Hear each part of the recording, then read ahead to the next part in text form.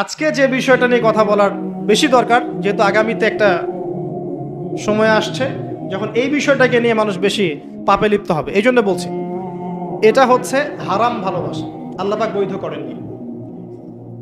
এমনকি কথা বলার সময় আল্লাহ পাক বলেছেন একজন গায়রে মাহরাম মেয়ে যেন পর্দার আড়াল থেকে কথা বলে, কিছু চাইতে হলে যেন পর্দার আড়াল থেকে চায় এবং গলার ভয়েসটা যেন কর্কশ হয়। আল্লাহর লিমিটেশনগুলো দেখেন আর বাস্তবতা দেখেন। আল্লাহ পাকের লিমিটেশন হচ্ছে এরকম যে একজন মেয়ে যে আমার স্ত্রী নয় তার সাথে আপনি ফোনে কথা বলতে পারবেন না, প্রেমালাপ করতে পারবেন না, আপনি তার দিকে কামনার দৃষ্টিতে তাকাতে পারবেন না, আপনি তাকে স্পর্শ করতে পারবেন না, তার সাথে নির্জনে কোথাও সময় কাটাতে পারবেন না। আল্লাহর বাইন্ডিংসগুলো দেখেন। একজন নারীর সাথে ফোনে কথা বললেই কিন্তু সেক্সুয়াল সম্পর্ক হয় না, হয়। একজন গায়রে মাহরাম মেয়ের সাথে যদি আপনি বসে কফি খান তাহলে কিন্তু যৌন সম্পর্ক স্থাপিত হয়নি, এখন হয়। তারপরেও আল্লাহ রাব্বুল আলামিন বলছেন ওয়ালা তাকরাবু জিনা, এটার নাম আল্লাহ দিয়েছেন জিনা, আর বলছেন করো না এমনটা নয়, বরং ধার কাছেও যেও না। মানে একটা সীমারেখা দেয়া আছে, একটা মাঠ, এর চারপাশে একটা বাউন্ডারি দেয়া আছে। বাউন্ডারি পর্যন্ত আল্লাহ বলছেন মাঠে ঢুকো না, এমনটা বলছেন না। আল্লাহ বলছেন মাঠের বাউন্ডারির কাছেও যেও না। কথা বুঝতে পারছেন? ফল খেও না, না ওয়ালা তাকরাবা হাদিহি শাজারা, এই গাছটার কাছেও যেও না। মিলাতে পারছি? আমি বুঝতে পারছি? আদম এবং হাওয়া আলাইহিস সালাম এই গাছের ফল খেও না এমন কথা ছিল না, কথা ছিল এই গাছের কাছেও যেও না। একই কথা আল্লাহ বলছেন জেনা করো না নয়, ওয়ালা তাকরাবু জিনা, জেনার কাছেও যেও না। এখন এটা হচ্ছে আল্লাহর নিষেধাজ্ঞার একটা বাইন্ডিংস, লস, একটা একটা পিলার, একটা বাউন্ডারি। আর আপনি বাস্তবতা দেখবেন ভিন্ন, যে গায়রে মাহরাম ছেলে মেয়ে এরা অ্যাডাল্ট, এদের যৌন চাহিদা আছে, সেক্সুয়াল চাহিদা আছে, একে অপরের সাথে কোনো মাহরামের সম্পর্ক নাই। এরা পড়াশোনার নামেই হোক, চাকরি বাকরির নামেই হোক, ভ্যালেন্টাইন্সের নামেই হোক, যে কোনো নামেই হোক, এরা একে অপরের সাথে মিলেমিশে একাকার। এরা কথা বলছে, কথা বলার পরে আরো কাছে যাচ্ছে, ভালোবাসার প্রণয় বিনিময় করছে, এক পর্যায়ে কফি খাচ্ছে, ডেটিংয়ে যাচ্ছে, ঘুরছে ফিরছে, এই করতে করতে করতে এক পর্যায়ে তারা হারাম জেনায়ও লিপ্ত হয়ে গেল, বিছানায় চলে গেল। এই সম্পর্কের পর দেখা যায় সম্পর্ক ব্রেকআপ, শেষ। এবং এই ঘটনাগুলোর নাম দিচ্ছি আমরা কাছে আসার গল্প। কার কাছে? যার কাছে আল্লাহ যেতেও নিষেধ করেছে, বলে আতাক করা বুঝছি না। আর আমরা বলছি না, কাছে আসারই গল্প। কাছে আসার গল্প হতে পারে মায়ের সাথে, মায়ের কাছে আসার গল্প হতে পারে, স্ত্রীর কাছে আসার গল্প হতে পারে, আমার সন্তানের কাছে আসার গল্প হতে পারে, দেশের কাছে আসার গল্প হতে পারে। কিন্তু হারাম জেনার কাছে আসার কোনো গল্প হতে পারে না। কি হতে পারে? জাহান্নামের উপন্যাস হতে পারে। কি হতে পারে? জাহান্নামের আমল নামার একটা উপন্যাস হতে পারে। উপন্যাস বোঝেন না? আল্লাহ পাক এই যে কিয়ামতের মাঠে আমল নামা ছুঁড়ে দিবেন, ছুঁড়ে দিয়ে আমল নামায় ঘুরতে থাকবে, কারো ডান হাতে কারো বাম হাতে। যার হাতে আমল নামা আসুক না কেন, যে হাতে আসুক না কেন, আল্লাহ পাক সবাইকে একটা কথা বলবেন, ইকরা কিতাবাক, তুমি তোমার কিতাব পড়ো, কাফা বিনাফসিকা আল-ইয়াওমা আলাইকা হাসিবা, আজকে তুমি তোমার হিসাব নেওয়ার জন্য যথেষ্ট। আমরা সবাই একটা করে উপন্যাস লিখছি, আমরা সবাই একটা করে উপন্যাস লিখছি আমলনামার, আমাদের কাজের মধ্য দিয়ে। আর এর চেয়ে ভয়ঙ্কর বিষয়টা হচ্ছে এই উপন্যাসটা আপনাকে পড়তে বলা হবে সবার সামনে। আমার কথা বলে বোঝা যায় না? আমরা একটা গল্প লিখছি আমলনামায়, উপন্যাস লিখছি, যার একটা মোমেন্ট বাদ যাচ্ছে না। এই যে এখন আমরা বসে আছি, এটা আপনার উপন্যাসে উঠে গেছে, আমলনামে উঠে গেছে। মাফ করবেন যদি কালকে আবার দেখেন যে আমলনামাকে উপন্যাস বলে যা ব্যাখ্যা করলাম তোহা, এবার এই শব্দ দিয়ে আবার তুলকালাম করে ফেলেন না। এটা বুঝানোর জন্য বলেছি, যুব সমাজ উপন্যাস বোঝে, এই জন্য বলেছি। যুবকরা উপন্যাস বোঝেন না? আপনারা বিভিন্ন উপন্যাস পড়েছেন, যারা জেনারেল লাইনে পড়েছেন অনেক উপন্যাস পড়েছেন, এই জন্য বললাম বুঝানোর জন্যে। আমলনামা কখনো উপন্যাস নয়। যে আপনি আর আমি একটা উপন্যাস লিখছি, নিজের গল্প নিজেই লিখছি, নিজের কাজের মধ্য দিয়ে নিজের উপন্যাস নিজেই লিখছি, এবং এটার মধ্যে সবচেয়ে ভয়ঙ্কর কথা হচ্ছে এইটা সবার সামনে আমাকে পড়ে শোনাতে হবে। আমরা কি পারবো? এই জেনা, এই মাদক, এই পর্নোগ্রাফি, হারাম, জুয়া, ক্যাসিনো, অন্যায়, অত্যাচার, বেনামাজি, দুর্নীতি, ঘুষ, সুদ, এইগুলোর সব কথা সবার সামনে পড়ে শোনাতে আমরা কি পারবো আদৌ? আমরা কি প্রস্তুত? পড়তে কিন্তু হবেই ভাই, সবাইকে পড়তে হবে। আলেম, জালেম, কাফের, মুশরিক, মুনাফিক সবাইকে পড়তে হবে। ইকরা কিতাবাক এক বচনে এসেছে, মানে এক একজন মানুষকে আল্লাহ পাক বলছেন যে তুমি তোমার বই পড়ো, তোমার কিতাব পড়ে শোনাও। কাফা বিনাফসিকা আল-ইয়াওমা আলাইকা হাসিবা, আজকে তুমি তোমার হিসাব নেওয়ার জন্য যথেষ্ট। আল্লাহ পাক আমাদেরকে কথার গভীরতা বোঝার তৌফিক দান। এই হারাম জিনিসগুলোর মধ্যে সবচেয়ে ডেঞ্জারাস এই ফ্রি মিক্সিং। ফ্রি মিক্সিং কি জিনিস? একজন বেগানা মেয়ে একজন বেগানা ছেলের সাথে মিক্স করবে। এখন আপনি কথাগুলো মনে হচ্ছে রূপকথার মতো মনে হবে, কারণ বাস্তবতার সাথে কোনো মিল নাই। বাস্তবতায় আপনি গিয়ে দেখবেন যে স্কুলে পড়ছে মাশাআল্লাহ গায়রে মাহরাম ছেলে মেয়ে, এবং নাম দিচ্ছে এরা friends, just only friends, friends only, বন্ধু, ক্লাসমেট। কিন্তু এর বয়স মাশাআল্লাহ 16, এর বয়স 20, বা এর বয়স 15, এর বয়স 18। উভয়ের যৌন চাহিদা হয়েছে বালেগ এবং বালেগা। এই বয়সে আসার আরো 5-6 বছর আগে সে বালেগা হয়ে গেছে, এবং তারা কিন্তু আলাদা আলাদা সেকশনে পড়ছে না। এমন যদি হতো মেয়েদের আলাদা স্কুল, মেয়ে টিচার, মেয়েরা পড়ছে, কোনো সমস্যা নেই, টোটালি বৈধ এবং সুন্দর, ভালো সিস্টেম। ছেলেদের আলাদা স্কুল কলেজ, ছেলেরা আলাদা পড়ছে, আলাদা, কোনো সমস্যা নেই। সমস্যা কোথায়? যখন এক ছাদের নিচে আমি সবাইকে বসিয়ে দিয়েছি এবং এরা একে অপরের সাথে মিক্স করছে। মিক্স, যেখানে আল্লাহ বলছেন কাছেও যেও না, এরা কথা বলছে, নোট টেক চেঞ্জ করছে, একে অপরের সাথে গ্রুপ স্টাডি করছে, কফি খাচ্ছে, দেখা সাক্ষাৎ করছে, ডেটিং করছে, একে অপরের সাথে যৌন মিলনও করছে, একে অপরের সাথে বসে পর্ন দেখছে, যৌন মিলন করছে, সেক্সুয়াল সম্পর্ক স্থাপন করেছে, এবং মানুষ বুঝাচ্ছে এদেরকে এই সম্পর্কটা বৈধ, ভালো সম্পর্কটা পবিত্র, পরে বিয়ে করে নিলেই হয়ে গেল। এই হচ্ছে এটা বাস্তবতা। বাস্তবতার সাথে ওয়ালা তাকরাবু জিনা আয়াতের কোনো মিল আছে? বাস্তবতা এক জায়গায়, কোরআন এক জায়গায়, এরপরে দাবি করছি আমরা মুসলিম, স্টিল আমরা দাবি করছি আমরা মুসলিম। এবং এই ফ্রি মিক্সিং এর ফলে শত শত যুবক যুবতীর ইজ্জত চলে গেছে।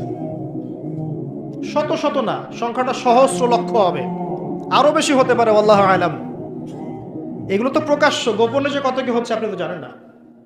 যে সন্তান, যে মেয়েটাকে আপনি ছোট মনে করছেন, অলরেডি যে সে কতগুলো ছেলেকে এভাবে ছেলে বদল করতে করতে করতে করতে করতে করতে এই জায়গায় আসছে আপনি জানেনই না। যে ছেলেটাকে আপনি ছোট্ট মনে করছেন, এ যে কতগুলো গার্লফ্রেন্ড চেঞ্জ করতে করতে এই জায়গায় আসছে আপনি জানেন না। এবং এগুলোকে সে মনে করছে পবিত্র সম্পর্ক, কোনো সমস্যা নেই। কোনো কোনো ক্ষেত্রে দেখা যায় হিন্দু মুসলিম তারাও প্রেম করছে, বন্ধু বান্ধব, এবং তার কনসেপ্টটা হচ্ছে এমন যে সমস্যা নাই, পরে বিয়ে করে নিব, এটা চলছে। এবং এদেরকে আমরা উস্কে দিব এভাবে যে 14 ফেব্রুয়ারিতে তোমরা অবাধে মেলামেশা করতে পারো, কোনো সমস্যা নেই, বরং এটা হচ্ছে তোমাদের মত প্রকাশের স্বাধীনতা। এবং আমরা এটাও বুঝাবো ওদেরকে যে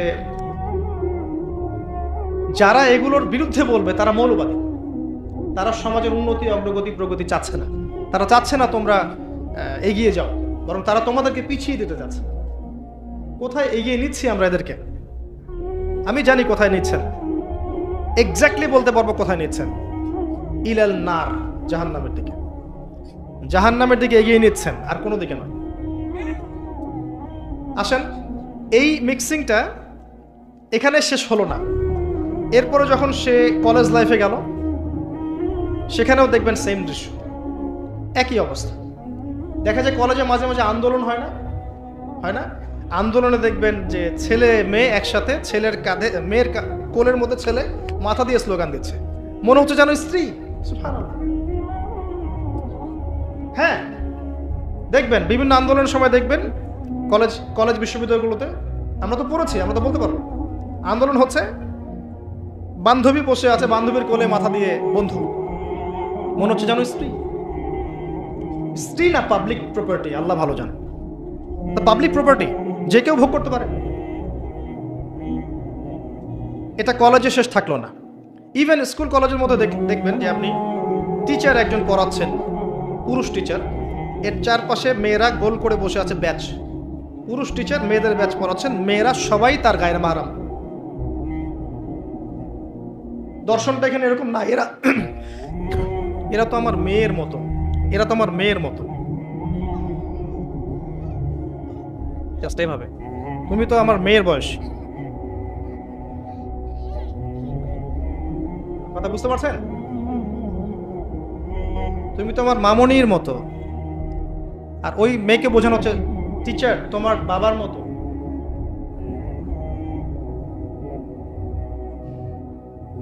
একটা পুরুষ টিচার, চারপাশে মহিলা, মেয়েরা বসে আছে, সবাই অ্যাডাল্ট, সবার সাথে তার বিয়ে জায়েজ, সবার সাথে তার বিয়ে শরীয়ত সম্মতভাবে জায়েজ। তারপরে একটা ফিলোসফি দর্শন ঢুকিয়ে দিয়ে তুমি তোমার মেয়ের মতো, অহরহ মেয়েদের ইজ্জত হারাচ্ছে, অহরহ। আপনারা সেকুলার পত্রিকাগুলো এবং মিডিয়াগুলো ঘাঁটতে থাকেন, দেখেন কি পরিমাণে ছাত্রীদেরকে টিজিংটা বেড়েছে, কি পরিমাণে বেড়েছে। এমন অনেক ছাত্রী আছে, আমি বিভিন্ন রাষ্ট্রের নিউজ দেখি, যে টিচাররা, একটা স্কুলের টিচাররা মিলে প্রাইমারি স্কুল থেকে শুরু করে হাই স্কুল পর্যন্ত অসংখ্য ছাত্রীকে রেপ করেছে, ভিডিও ধারণ করেছে, এখানে মহিলা টিচাররা ইনভলভ ছিলেন, এমন নিউজ এসেছে।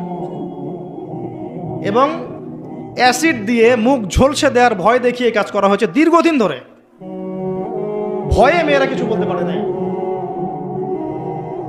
আবার সেদিন একটা রেপিস্টের ক্রাইম দেখলাম, র্যাব ধরেছে, র্যাবের অফিসার যিনি ব্রিফ করছেন তিনিও অবাক, যে আমরা অবাক হয়ে গেছি এর ঘটনা দেখে। সে রেপিস্ট কিন্তু মুসলিম না, ভাগ্যিস সে অন্য ধর্মের না, যদি মুসলিম হতো তাহলে এটা নিয়ে আবার প্রচারণা শুরু হয়ে যেত। আমি তার ধর্মের নাম বলবো না, আমি জানি তার ধর্ম এটা শিক্ষা দেয় না, যেভাবে ইসলাম এটা শিক্ষা দেয় না, অন্য ধর্ম এটা শিক্ষা দেয় না। সে কি করেছে, রেপ করার পরে মেয়ে যেন গর্ভবতী না হয়, সে সেভাবে তার শারীরিক একটা মানে মেডিকেল ট্রিটমেন্ট করিয়েছে। আমি জানি না, আসলে আমি এইসব বিষয়ে খুব একটা ভালো জানি না। এমন এমন এমন কিছু পদ্ধতি এখন নাকি বের হয়েছে যে যৌন সম্পর্ক স্থাপন করলেও কনসেপ্ট করবে না, ছেলে তার মধ্যে সেটা করিয়েছে, যাতে সে গণহারে রেপ করতে পারে, একটার পর একটা, একটার পর একটা, কেউ প্রেগনেন্ট না হয়। র্যাবের অফিসার ব্রিফ করছেন, দেখেন ভিডিও, ফ্রি মিক্সিং। যেখানে যাবেন, কলেজে আপনি যাবেন, আবার দেখবেন কখনো কখনো যে ছেলেদের ব্যাচ পড়াচ্ছে মহিলা টিচার, ছেলেদের ব্যাচ মহিলা টিচার। তুমি তো আমার ছেলের মতো, আর তাকে শেখানো হচ্ছে যে সে তো তার মায়ের মতো। আবার আমাদের ঢাকা শহর অত্যাধুনিক যে প্রতিষ্ঠানগুলো আছে, সেখানে গিয়ে দেখবেন যে ফর্মাল ড্রেসে মিস ক্লাস নিচ্ছে, formal dress, shirt pant tie. বিভিন্ন জায়গায় গিয়ে দেখবেন মহিলারা এভাবে শার্ট প্যান্ট গেঞ্জি জিন্স পরে ঘুরে বেড়াচ্ছে, শপিং মলসে, এয়ারপোর্টে, ওইখানে এইখানে সব জায়গায় চারপাশে। এটা তো ফ্রি মিক্সিং এর সাথে আরেকটা পাপ হলো কি, নবী সাল্লাল্লাহু আলাইহি ওয়াসাল্লাম বলেছিলেন যে শেষ জামানে এক শ্রেণীর মেয়ে বের হবে যারা কাপড় পরেও নগ্ন থাকবে। এরা সেই ক্যাটাগরি যাদের ব্যাপারে আল্লাহ রাসূল বলেছেন তারা জান্নাতে যাবেও না, জান্নাতের গন্ধ পাবে না। শুধু ফ্রি মিক্সিংটাই সমস্যা না, এবং এটা শুধু স্কুল এবং কলেজে সীমাবদ্ধ নেই, চাকরির ক্ষেত্রেও দেখবেন সেই অফিসের বসের হাতে অনেক মেয়ে নির্যাতিত হয়েছে, বেতন বেশি দেওয়ার কথা বলে, প্রমোশন দেওয়ার কথা বলে। আর মেয়েরা তো একটু অবলা জাতি হয়, একটু অবলা হয়, তাদের একটু মায়া মহব্বত বেশি থাকে, ইমোশনটা বেশি থাকে, তারা খুব বেশি কনভিন্স হয়ে যেতে পারে। ভালো স্বপ্ন দেখিয়ে, রঙিন রঙিন স্বপ্ন দেখিয়ে তাদের কত মানুষ ইজ্জত নষ্ট করে ফেলেছে আল্লাহ ভালো জানে। এরপরেও দেখবেন, এই সমস্যার পরেও দেখবেন তার উপরে আবার আছে পর্নোগ্রাফি। মানে মানুষ রাতের বেলা শুয়ে শুয়ে নগ্ন মুভিজ দেখছে আর দেখছে, দেখছে আর দেখছে। এটাকে উপরের লেভেল থেকে বন্ধ করার কোনো প্রয়াস নেওয়া হয়নি এখন পর্যন্ত। এমন অনেক কান্ট্রি আছে এই বিশ্বের মধ্যে যারা কিন্তু ইন্টারনেট সেকশনটাকে নিয়ন্ত্রণ করে। সব সাইট আমার দেশে চলতে পারবে না। ইভেন আমরা যে হারে ফেসবুক চালাই, চাইনিজরা কিন্তু এভাবে চালায় না, ওদের সামাজিক যোগাযোগ আলাদা মাধ্যম আছে। জানেন সব জায়গায় একটা রেস্ট্রিক্টেড ব্যবস্থা আছে। পর্নোগ্রাফি যেগুলো দিয়ে ব্লু ফিল্মস দেখানো হয় সারা দেশের মানুষকে, একটা জাতির মানুষকে, এটা তো অ্যাটলিস্ট বন্ধ করা যেত। এটা বন্ধ করাটা তো নিঃসন্দেহে কোনো মৌলবাদী কাজ নয়, সন্ত্রাসী কাজ নয়, জঙ্গিবাদী কাজ নয়, তাই কি? এটা যখন আপনি দেখছেন সারাদিন ধরে, সারা রাত ধরে, এই ছেলেপেলেটা ম্যাক্সিমামই আসক্ত এগুলোতে। ইভেন এখন মেয়েরাও এগুলো দেখে। আপনি সেকুলার মিডিয়াগুলো রিপোর্টগুলো দেখেন, তারাই বলছে এগুলো। স্কুলে গিয়ে মেয়েদের ইন্টারভিউ নিচ্ছে, তোমরা কি এটা দেখো? মেয়েরা বলছে যে হ্যাঁ আমরাও দেখি, আমরা কথাবার্তা বলি যে নতুন একটা আইটেম আসছে, আয় এটা দেখ, এভাবে তারা কথা বলছে বসে ক্লাসের মধ্যে। তো যখন ছেলে মেয়েরা এগুলো অবাধে দেখবে, যুবক যুবতী কিশোর কিশোরীরা, এরপরে আবার ফ্রি মিক্সিং, তার উপরে আবার বেহায়াপনা, নগ্নতা, পোশাক আশাকের পর্দার বালাই নাই, তখন আপনি চিন্তা করেন সমাজটা কি হইতে পারে। আবার এগুলোকে আমরা দিবসের মধ্য দিয়ে উৎসাহিত করছি, কাছে আসার গল্প, আসো আরো জানা করো। কোথায় ইসলাম আর কোথায় কোরআন আর কোথায় সেই পর্দার, কোথায় কি? আর ওই যে দেখেন একটা মেয়ে মুস্কান, ও তার নিকাব খুলবে না, 200-300 কুকুরের সামনে বলছে আল্লাহু আকবার। তো জান্নাত আসলে কাদের জন্যে? এই অবস্থায় যদি আমরা কেউ খাস পর্দা করছি, এখন যারা আবার খাস পর্দা করছি তাদেরকে আবার বাঁকা চোখে তাকানো হচ্ছে, আবার কাউন্টার। এমনি তো চলছে এগুলো, আর উপর আবার কাউন্টার। একটা জায়গা বাকি রাখছে না শয়তান আপনাকে ফিতনায় ফেলার জন্য। এই অবস্থায় কেউ যদি পর্দা করতে যায়, ওকে আবার বাঁকা চোখে তাকানো হচ্ছে। এ তো ভালো সুবিধার মনে হচ্ছে না।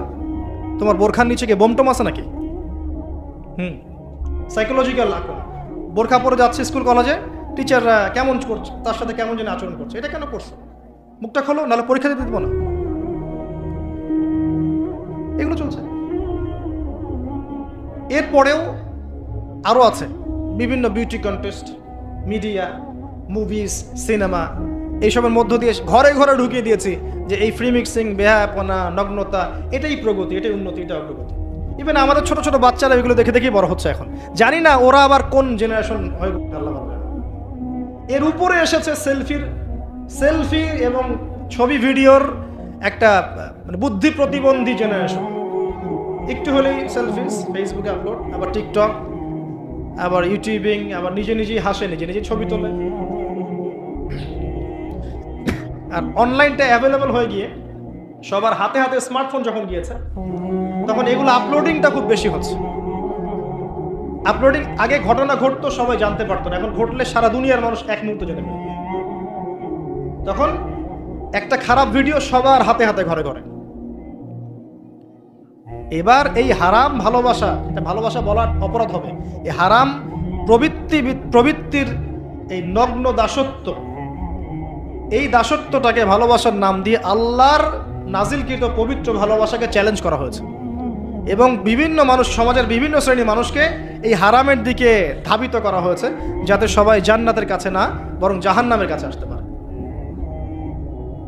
এই হলো অবস্থা। এখন এই অবস্থায় আল্লাহ রাব্বুল আলামিন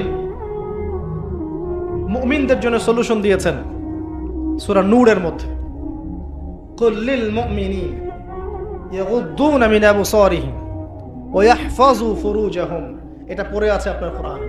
মুমিন পুরুষদেরকে আপনি বলুন, হে নবী, তারা যেন চক্ষু নিচু রাখে এবং তাদের লজ্জাস্থানের হেফাজত করে। মুমিন নারীদেরকে আপনি বলুন যেন তারা তাদের লজ্জাস্থানের হেফাজত করে, চোখ নিচে রাখে, এবং তারা এই মানুষদের ছাড়া অন্য কারোর সামনে যেন না যায়, এবং জিনাত, হিজাব তারা যেন অবলম্বন করে। এটা আল্লাহর আদেশ। Only Quran or only hadith and only Islam can solve this problem. কোরআন, সুন্নাহ এবং ইসলাম ছাড়া কেউ এই সমস্যা সলভ করতে পারবে না। এখানকার সলিউশন এগুলা। প্রথমত তারবিয়াত দিতে হবে ছোট থেকেই, তার উপরে নিয়মিত ইমানের চর্চা রাখতে হবে, তার উপরে ছেলে মেয়েদেরকে পর্দা বোঝাতে হবে, ছোট থেকেই মেয়েদেরকে পর্দায় রাখতে হবে। তারপরেও যদি বড় হয়ে এদের মধ্যে খারাপ চিন্তা আসে, চোখ নিচু করতে হবে। যেগুলো অশ্লীল সেগুলোর ধার কাছে যাওয়া যাবে না। দ্রুত এদের বিয়ের ব্যবস্থা করতে হবে যাতে ওরা পবিত্র লাইফ লিড করতে পারে। তারপরে দেখবেন আস্তে আস্তে কিছুটা হলেও, 100% না হলেও কিছুটা হলেও আপনি ফিতনা থেকে দূরে রাখতে পারবেন।